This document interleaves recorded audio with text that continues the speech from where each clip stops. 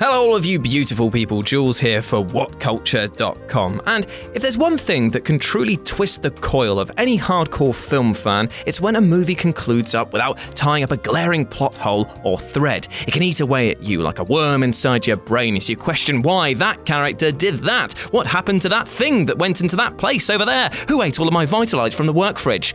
However, much like in life, there are some questions we'll never get the answers to, and simply have to learn to live with the air of what if just hanging over us like the ever-swaying sword of Damocles. Yet what if I were to tell you that some of these massive movie moments that we're missing have actually been filled in through another medium? I'm talking, of course, about video games. And the titles on this list have, for better or worse, attempted to patch over these holes that we've been digging inside our brains. So, I'm Jules, this is WhatCulture.com, and these are 8 video games that resolved important movie plot points. Number 8. LEGO Star Wars The Force Awakens. We begin this list with a question that clearly has been dominating the Star Wars fan base of late. No, it's not the issue of Rey's parentage, nor who originated the Chosen One prophecy in the first place. No, it's not even going to be what happened to the rest of Yoda's race, but it's the deep and brain-scratching conundrum of how C-3PO got his red arm that he sports so proudly in The Force Awakens. I know. It's a big one. Joking aside, though, this is actually quite a heartfelt story that was explored in the game's DLC level, The Phantom Limb. The LEGO iteration of The Force Awakens actually contains several of these between the stages moments, even providing content that bridged The Last Jedi and The Force Awakens together and is considered canon. Yet this story concerning C-3PO's Amber-esque appendage is what we're focusing on today, as it is just brilliantly told. It showcases a bunch of droids attempting to survive this harsh environment of a strange world as the First Order has damaged a rebel ship. One of the survivors is C-3PO, and another one is OMR-1, a First Order droid who ends up sacrificing itself for our favorite shiny circuit board.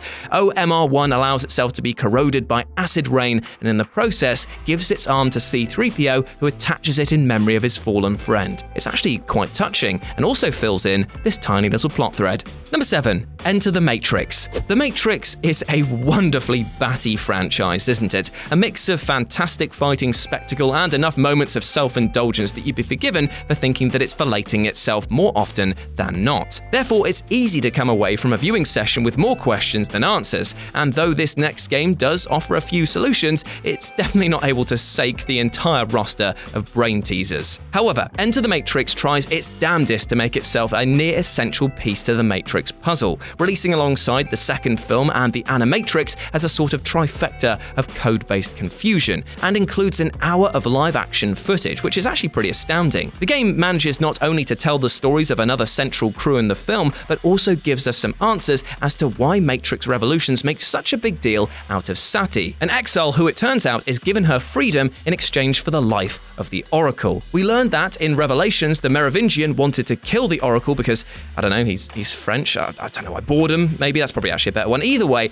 this transaction of Sati's life for the shell of the Oracle explains why there's a different actress in the third film. Unfortunately, this was actually a real-life incident of the original actress dying, but here in the game, which obviously came out before the third film, it's explained that the Oracle made a choice, and that choice was Sati's life. It gives the actor switch a bit more depth than was actually conveyed in the final film. Number 6. The Thing. Now, I don't know if you were aware, but John Carpenter's The Thing is easily one of my favorite films and games, and say it with me, kids, of all time. That was a weird one, that one. There's something about the crippling mistrust and extreme body horror that just ticks my spreadsheet boxes, and it also provides one of the best unsolved questions ever, namely that, at the end of the film, who is actually an imitation? There have been so many theories posited on this, and we even had a go at solving it ourselves on our sister channel, That Film Theory, so if you want to check it out, if you got the time, I would recommend that. But if you want to take your answer from the medium of a video game, then you need look no further than The Thing for PC, Xbox, and PS2. In this fantastically realized title, you take up the mantle of Captain J.F. Blake, who is investigating the now ruined Antarctica base from the first movie. Amongst the burning bodies, terrifying enemies, and bedraggled survivors, you come across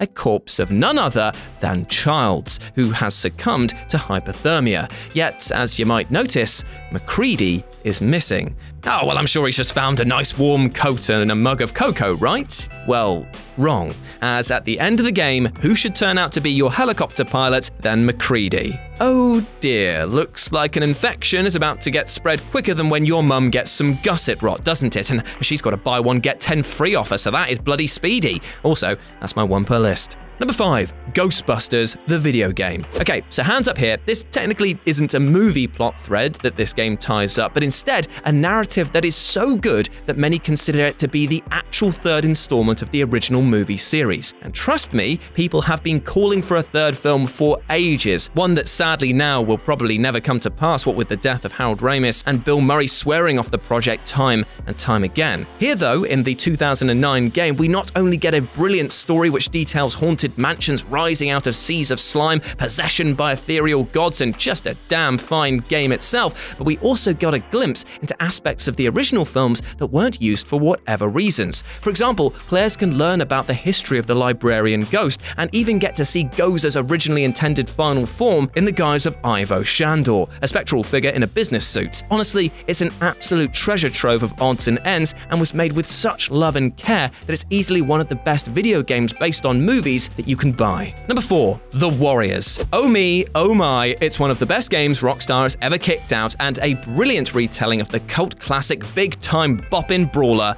The Warriors. Honestly, this game is pure class from toe to tail and provides hours of scrapping reminiscent of the Newcastle school systems. One of the best things about this title, besides its brilliant adaptation skills, is that while this main narrative plays out, you get to embark on side stories that actually flesh out the characters and their motives for joining up with the Warriors in the first place, ranging from a desire to join to help run the streets or simply because they are the best muscle in the business. Each of these flashback missions gives weight and credibility to each of the main cast. However, it's Cleon's one that strikes the most memorable hit, as his flashback story details his betrayal at the hands of his former friend Virgil and how the Destroyers, his original outfit, turned their backs on him. When applied to the grander stage, this small tale makes you see the passion and the raw fury with which this war chief operated, and therefore makes it an even greater shame when he's cut down early on in the movie.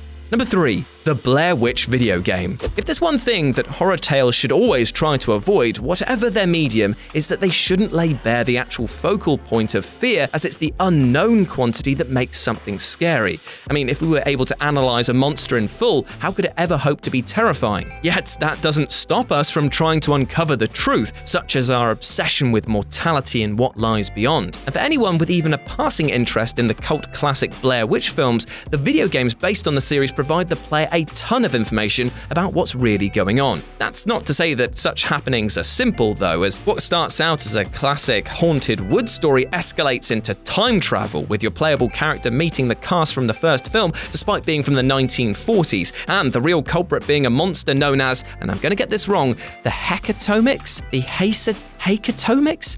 It's weird. All that you need to know though is that it exists outside of time and space, and it's the thing that influenced all the other killings. Just because it wanted some violence to pass the time. It is utterly mental, but it does try to put some logic, or at least some background, in place for a horror film that arguably didn't need any of this. Ah well, we really appreciate the effort. Number 2, Chronicles of Riddick, Escape from Butcher Bay. The Chronicles of Riddick wasn't a good film, but Pitch Black, however, was, and introduced us to the gravel-throated killer with all the skiller, Riddick, and his lovely pale eyes. In fact, it's this eye shine which is one of Riddick's most useful skills, as it allows him to see in next to no light, meaning that he's more than happy to lurk in the shadows, waiting for his chance to strike, just like Josh Brown. And while the prequel film posits that he got his eyes through a surgical operation, it turns out that things were a little bit messed up in Riddick's head, as Escape from Butcher Bay paints things in a different light. In this phenomenal stealth title, we found out that the eye shine is actually a dormant attribute of his race,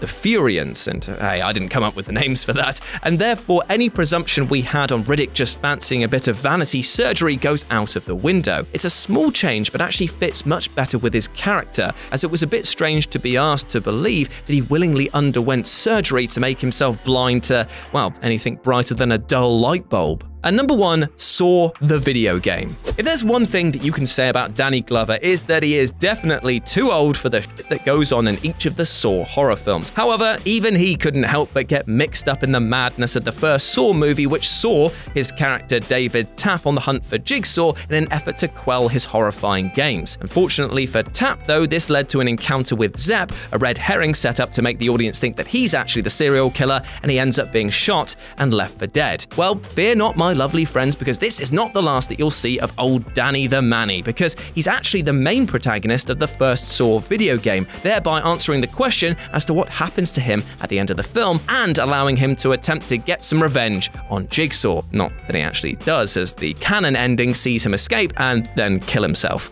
Oh. Okay, well, I mean, at least the plot thread was resolved, right?